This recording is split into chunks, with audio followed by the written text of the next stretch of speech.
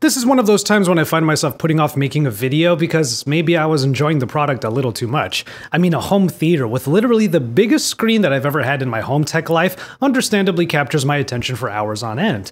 But as the first ever ultra short throw projector I have ever used, I also really wanted to dive into this new way for me to view and consume content. After a few weeks of having this laser TV in my home living room, I've definitely fallen in love, even if the beginning and the setup were quite the ordeal. Hey, it's Joshua Vergara. What's going on, everybody?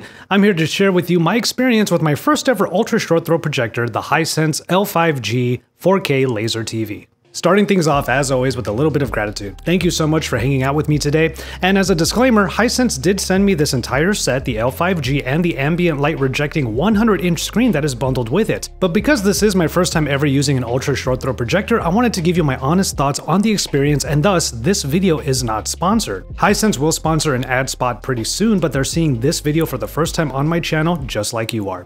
And finally, if you are convinced to check out the Hisense L5G for yourself, I have links to it and the bundled ALR screen in the description and in a pinned comment below. Back at CES, I remember being really enamored with the idea of a laser TV as a solution to having a home theater. Of course, I know projectors have been a solution to them for a long time now, but ultra short throw was new to me.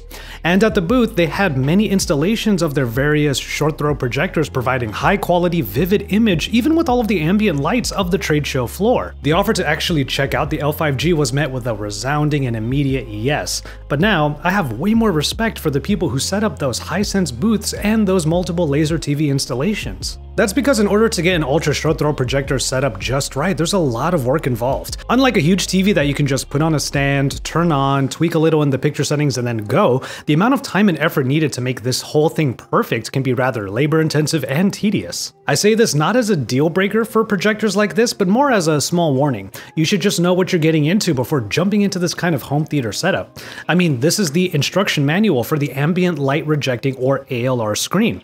Not only does the screen require delicate handling with things like gloves to ensure that the projection area doesn't get fingerprints or smudge, well, it has to be installed on the wall. That meant getting a stud finder and using a drill to make holes in them. Definitely a two-person job at the very least. Luckily, my father and I only made like one small error that we could get past since the screen was going to cover up one of those holes that we made, but after that, the bracket is then installed and then the screen hangs off of it. That's when some tedium begins. The projector goes basically right up against the same wall that the screen is mounted on, throwing the image up at an acute angle. Now, the L5G is a fixed focus projector, so its distance from the screen has to be pretty exact. That means moving every part of this setup either forward or backward to get the image to be the size of the ALR screen. Seems easy enough until you get a bit obsessive about any black lines that might appear on the top or bottom of the image. It's at that point that you can either use the metal rods that are behind the screen to finally adjust the bracket to raise or lower the screen, and then you can use the feet that raise or lower the actual projector by screwing or unscrewing them accordingly. Aside from the hours it took to get the screen mounting done, I think I returned to those rods and those multiple feet multiple times in the following days because the image always seemed just a little bit off. So yes, it's a ton of setup to reach the point where the screen and the projector will just sit in their perfectly adjusted positions and then you can just enjoy.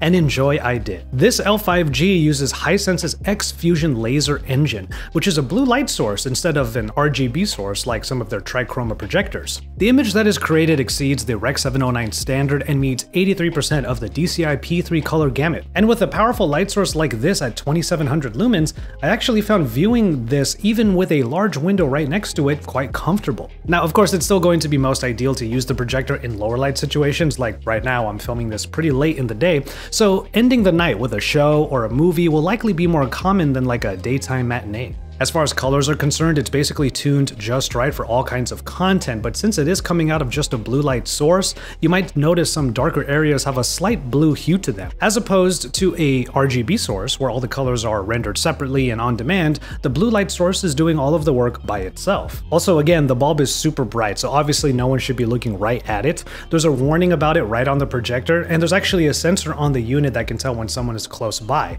That will trigger a dimmer image, and then there's a 5-second countdown, after which the light will turn off completely for safety. Now, despite its incredible brightness, the bulb is also rated to last for 25,000 hours. In terms of hardware, the projector is outfitted with most of the extras that you would want, even down to an impressive set of 30-watt speakers. The speakers are also Dolby Atmos capable.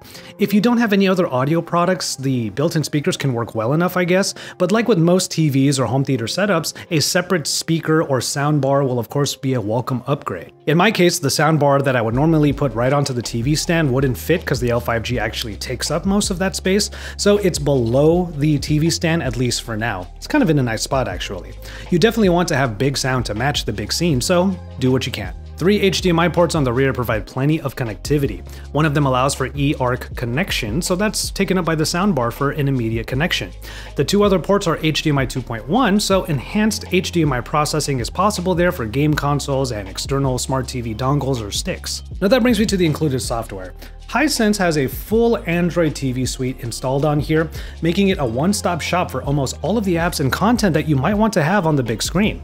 Now I say almost because I don't know if you can tell here, but there is one service that is missing: Netflix. If you follow projectors or even smart TVs from Asian brands, this might not be much of a surprise to you, but for those of you that aren't aware, sometimes brands do not have the rights or the DRM license to have Netflix on their products.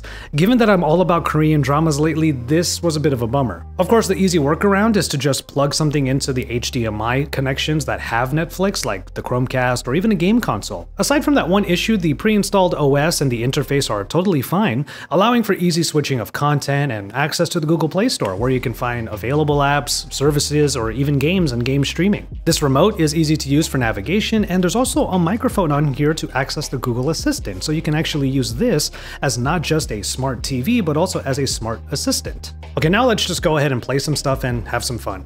As I mentioned before, the image coming from the L5G is pretty spectacular, and it's hard not to feel that way when it's 100 inches large.